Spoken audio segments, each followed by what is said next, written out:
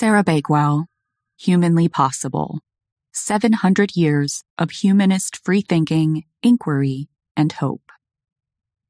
Humanism is a philosophical stance with a long tradition. It emphasizes what makes us human, our rationality, dignity, and the value of the good things we're capable of doing and creating. It does so without relying on religious beliefs. We're going to talk about the evolution of this idea by looking at the lives of several key humanists over the past 700 years. Petrarch, Boccaccio, Pizan, Erasmus, Montaigne, Voltaire, and Thomas Mann. In the end, you'll know a little bit about history and a lot about humanism. You may even find out that you want to embrace the philosophy yourself.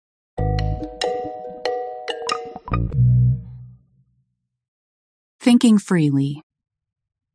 In 2017, a young Pakistani named Hamza bin Walayat, who had been living in Britain for some years, applied for asylum to remain in Britain on the grounds that his humanist beliefs could get him killed in Pakistan. In his interviews with the UK's Home Office, he was asked to define humanism. He did so by talking about the free thinkers of the Enlightenment era. But the assessors were not convinced he was a true convert to whatever this humanism thing was. The problem Hamza ran into was that there is no flag, creed, or church of humanism. It's a philosophical stance or choice that can be traced back many hundreds of years. The truth, Hamza told, was that humanism, like any belief that isn't officially approved, is indeed punishable in Pakistan and many other countries. They don't care whether it's a real religion or not. They only care that it goes against the prescribed rules. Nations and societies with conservative religious leadership may feel threatened by humanism, which suggests that moral behavior doesn't need scripture, just a conscience. Humanism is, at its core, the ability to explore and value the humanness of our species. Humanists believe in free thinking, in asking questions, studying, learning, discovering, and preserving all things related to humanity. Above all, they're filled with the hope that occurs whenever we step back and acknowledge the technological progress, magnificent works of art, and empowering acts of benevolence that humans are capable of. You might say it's no wonder that Hamza was unable to explain humanism to the satisfaction of his assessors. After all, an institution designed to decide who is and isn't worthy of staying inside an imaginary boundary line between one country and another is inherently not humanist. But his story has a happy ending. The organization Humanists UK stepped in and petitioned the Home Office to reconsider. In the process, they were able to help develop new training for assessors on how to properly interview non-religious asylum seekers. Soon after, Hamza was elected to the board of trustees of the institution that helped him find safety in the UK. While it's unlikely that anything short of mentioning Greek philosophers, who weren't even humanists, would have convinced Hamza's assessors, it's still valuable to understand the threads of humanism that have existed for the past 700 years. We can reach this understanding not by describing organized movements, because there weren't really any specific humanist movements, but by learning about the humanists who have shaped our world through art, science, and culture. Saving Books with Petrarch and Boccaccio. In the 14th century, two men created the template for what we consider humanism today. Francesco Petrarca, commonly referred to as Petrarch, who lived from 1304 to 1374, and Giovanni Boccaccio, who lived from 1313 to 1375. And they did it as the most normal act of teenage rebellion you could think of. Petrarch's father was a notary, and Boccaccio's father was a merchant. Both fathers demanded their sons take up their professions, and both sons rejected their father's demands to pursue literature. This all-in devotion to seeking knowledge and to unburying the works of the past is a key characteristic of humanism. Petrarch became obsessed with recovering and collecting manuscripts to the point where he would send wish lists with friends who were traveling in case they came across some rare work that might look good on his shelves. Petrarch wrote extensively, from letters to scholarly works to poems. You may recognize his name from the Petrarchian sonnet, a form he invented that is used by poets to this day. Likewise, Boccaccio was also an avid student of life and history. He's most famous for his work, The Decameron, a book of 100 stories told at the time of the Black Death. Both men lived through the bubonic plague of the 14th century, watching many of the people they loved succumb to the terrible illness. The effects of that time on both writers can be seen in their works, particularly in Petrarch's letters to his friends, in which he sends copies of various manuscripts on grief from throughout history, as well as expressing empathy for what they're going through. Studying these humanists of the past allows us to see parallels to our own times and to see the value of being a little more human in our approach to things like work and relationships, as well as collective traumas. Petrarch and Boccaccio teach us that the ability to write or orate is nothing without a human reason behind it. On the other hand, the ability to communicate our humanity to one another is the core of all human studies.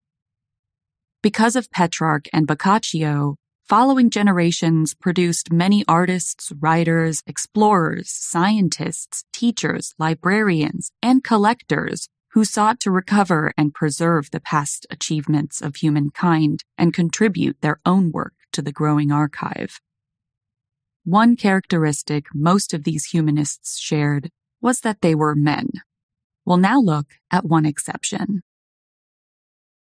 Making a Mark with Christine de Pizan. In 1984, a historian named Joan Kelly Goodall wrote a paper entitled, "Did Women Have a Renaissance?" And the answer was, well, mostly no. During the 15th century, there was more opportunity for women than there had been before, but the majority of families still saw little reason to provide their daughters with a substantial education. However, there were some notable women humanists who had made a name for themselves at this time. Christine de Pizan, born in Venice in 1364, lived an exceptional life. She ended up living in France, and as a result, learned to speak and read both French and her native Italian. Some speculate that she also learned Latin. At 15, she married. She had 3 kids, and then tragedy struck. Both her husband and her father died within a year of each other, leaving her alone to support her children and her mother. Christine decided to make her living producing writing under the patronage of wealthy, noble people. She wrote on subjects ranging from ethics to politics to war. She also wrote love poetry. But most notably, she penned The Book of the City of Ladies, which was both an imitation of and a response to Boccaccio's Decameron. Christine's book was also a compilation of stories, but ones in which women's abilities were on display.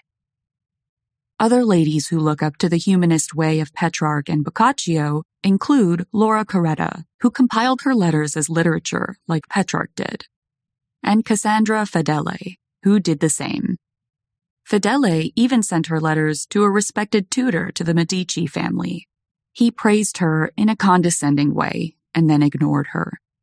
Eventually, she became prioress of an orphanage, and at the age of 90 was invited to give a welcome speech in Latin when the Polish queen visited Venice in 1556. These exceptions aside, humanism as a rising philosophy largely lacked diversity of voice and was primarily happening out of Italy. But that would eventually change. Being Kind with Erasmus and Montaigne. In 1480, a Dutch humanist named Rudolf Agricola spoke at a school in the Netherlands. He talked about the value of education, but not the kind you get at school. He urged the students to pursue their own education in things like history, philosophy, and poetry. Rather than having material handed to them, translated by others, they should seek out primary sources on their own. One young boy in the audience was deeply affected by this speech. His name was Desiderius Erasmus of Rotterdam, who lived from 1466 to 1536. He was one of the greatest humanists of all time. Erasmus wrote in a wide range of styles, from dialogues to theological tracts to collections of proverbs. Having been regularly punished and beaten throughout his school years, he grew to hate cruelty and intimidation. In his mind, human nature was made for peace and love. He believed the clues to this were in the human body. All animals have physical traits that hint at their capabilities and nature. For example, birds have feathers and wings, so we know that they're made to fly. Likewise, humans have eyes that display emotion, arms to embrace, and soft bodies to thrive in safe, peaceful environments. In addition to his belief in human kindness, Erasmus also proclaimed the importance of having a rich education and diverse connections. He is well known for using the term diversity and encouraging people to move freely, make many friends, share knowledge, and consider the world from other points of view. In 1987, an organization was formed that helps facilitate student educational opportunities abroad, so European students can study and earn credits in other countries. This organization is called the European Region Act Scheme for the Mobility of University Students, or Erasmus+. The acronym is not an accident.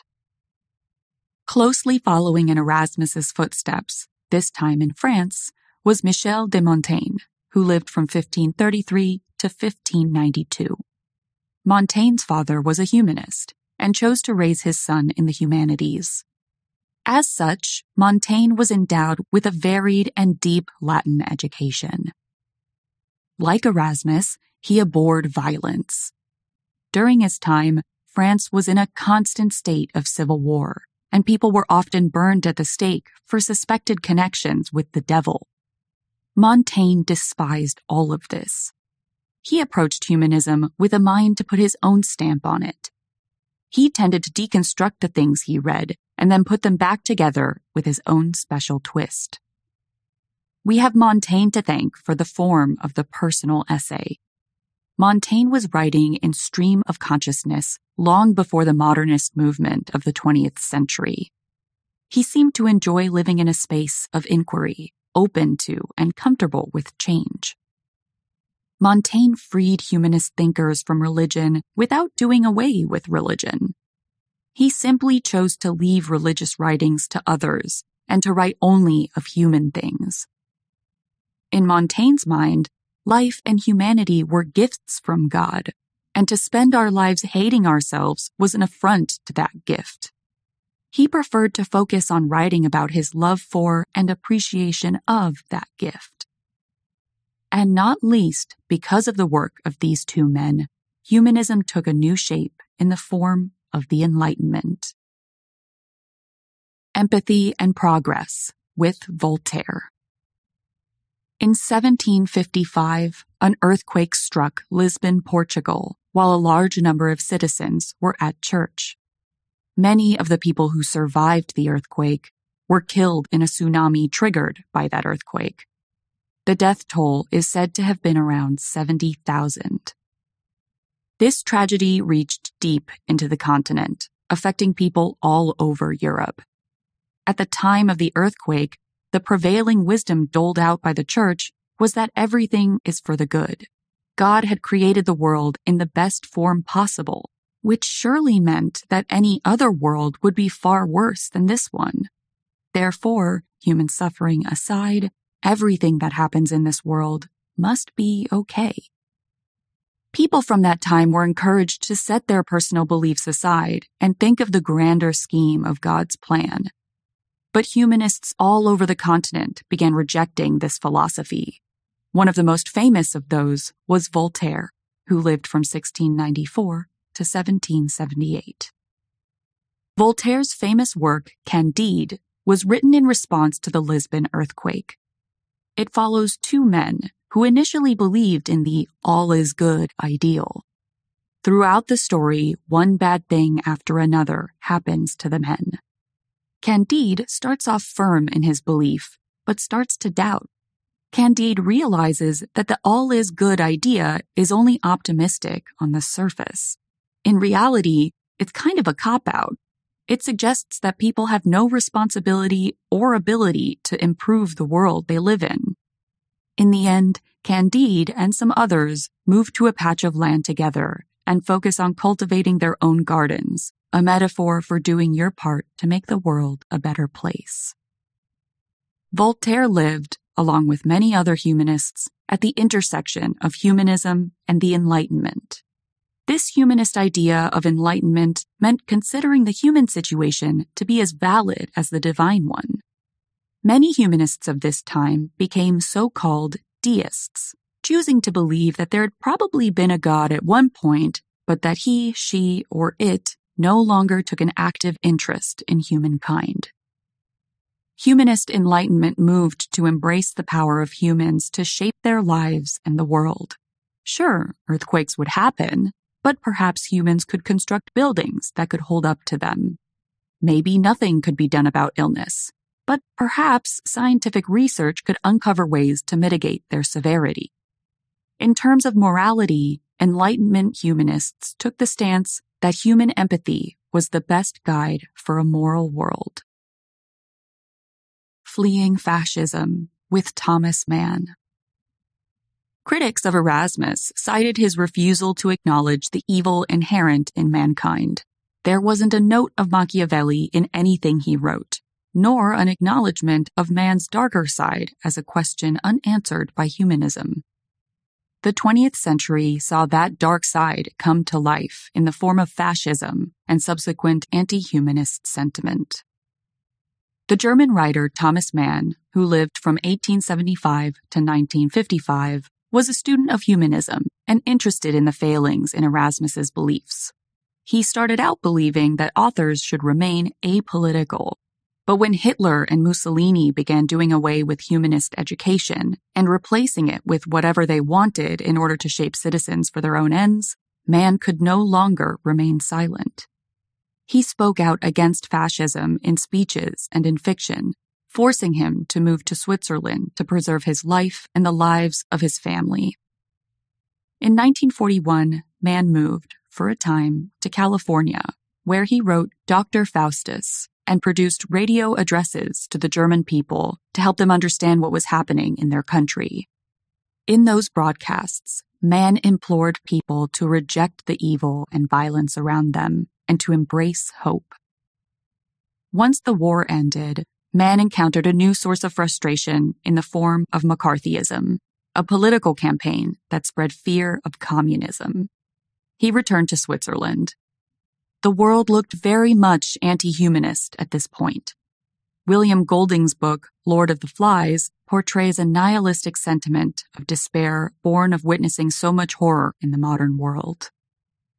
The response, in 1952, was a humanist manifesto by a group that is now called Humanists International. The manifesto was revised in 2022 and focuses on the ethics of humanism. It outlines humanist beliefs in different societies and promotes the importance of the humanities, including art, music, and literature. Today, we can see new versions of old battles in the form of religious-based laws, bigotry, discrimination, and fear of diversity. As long as there are humans, there will be a humanist response. The goal is the same now as it always was: to live, feel, and be human by asking questions, posing new ideas, connecting with others, growing in our knowledge and diversity, and ultimately embracing kindness.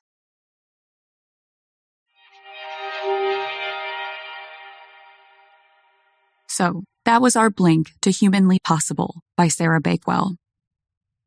In this blink, you've learned that humanism can be traced back at least 700 years. It's a stance that asks us to preserve those things that are unique to humanity. Petrarch and Boccaccio show us how to pursue a love of research. Christine de Pizan shows us that women throughout time have had something to say about humanism. Erasmus and Montaigne taught us to embrace kindness. Voltaire taught us to make use of our capabilities, and man showed us how to navigate a world, even when the world is unfriendly to humans. Thanks so much for listening. If you have a moment, leave us a rating or a comment. We always appreciate your feedback. And I'll see you in the next Blink.